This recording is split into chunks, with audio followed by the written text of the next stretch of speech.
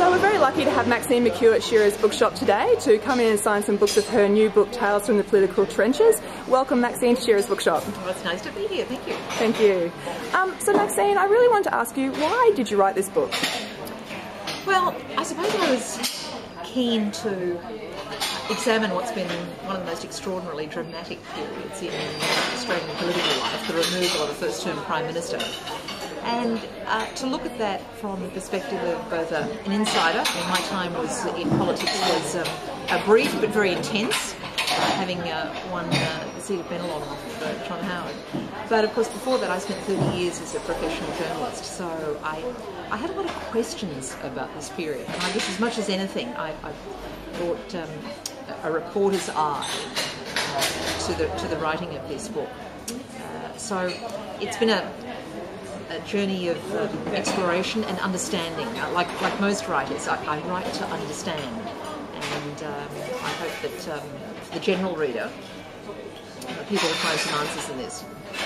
Who do you think will be reading this book? I was determined right from the start that this wasn't just going to be a book for insiders, a small group of people who live and die and are obsessed by politics. I'm one of those. I'm a political tragic, I read everything. But I wanted this to be for the person who takes just a moderate level of interest in politics, who might be looking back on the events of the last couple of years saying, what on earth was that about? We had this big change in 2007, the huge 707 campaign, and the defeat of an extraordinary political warrior in John Howard, both nationally and in his own seat of Bennelong, because he'd held that for 33 years. So that in itself was a very dramatic moment. And of course, with Labor's return to power at the end of 2007, there are immense expectations. And to a certain extent they were fulfilled. There was the marvellous apology to Indigenous Australians, which began the Parliament at the beginning of the 2008 parliamentary year. I think a real high moment, and I think that helped in part charting the way. It addressed the shame of our past with Indigenous Australia. It was wonderful to be in the Parliament that day as a new parliamentarian. Then, of course, I think there was the very deft and timely management of the global financial crisis, and that meant that we've had nothing like the pain and the misery of mass unemployment in the way they have had in North America and in Europe. But then I think a lot of the problems accumulated, but as I argue in the book, nothing that could not have been addressed had people behaved differently. And then of course we saw this unprecedented removal of a first-term Prime Minister, brought down by, I would argue, ambitious power brokers. And I brought all that together in a chapter called Ambush. And I think, as I say, for the general reader, those people who take a moderate interest in politics, who might be looking back on it and thinking, how did that happen again? I think they'll find that I've provided a more complex story and a more detailed one than has hitherto been on the public record. So we have many papers and journals in Australia, such as the Monthly and the Quarterly Essay, which often feature political debate. As a broadcaster yourself, do you believe that the written word still has clout regarding political opinion in Australia?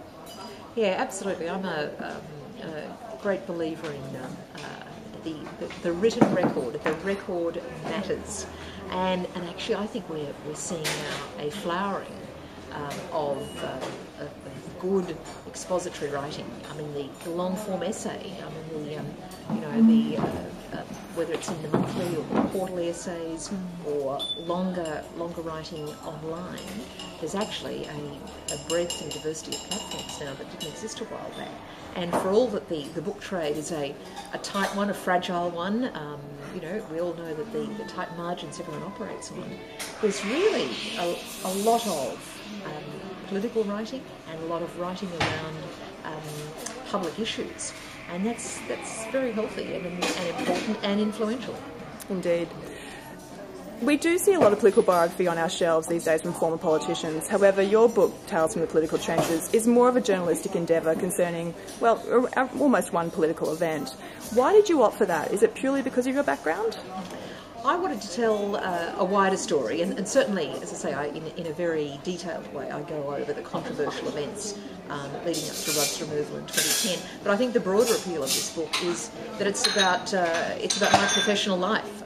It's a story of change and risk-taking, what it's like, as I say, to jump off the cliff, as I did in 2007, and for the parachute to come out. And that was a spectacular win and a surprising one to most people. And then, of course, there was the acute disappointment in 2010. So I think people will be able to relate to this whole spectrum of emotions. And also, I hope, find of interest a period in Australian political and our social life where we've developed the interesting, challenging modernity that we have.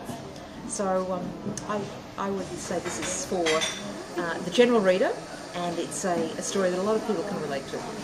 Yeah, we really applaud you for your for the way you've approached this book. And what are you thinking about doing next? You're still continuing down this line of writing? Well, I've got a project in mind around education, actually. I've got a chapter in the book about the early childhood policies that I worked on in government.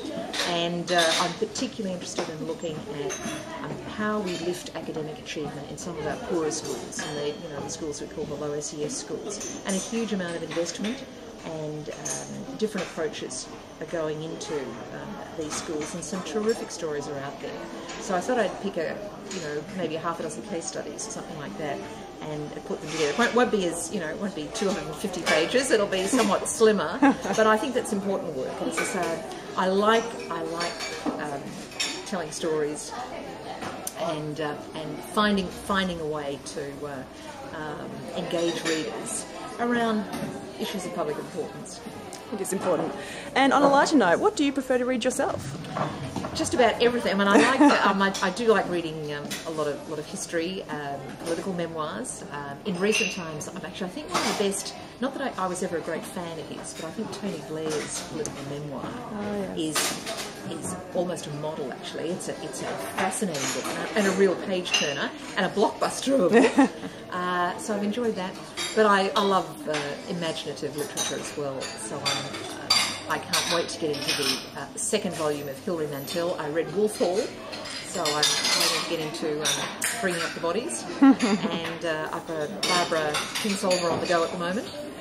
But I like a lot of Australian literature as well. So I have broad reading interests.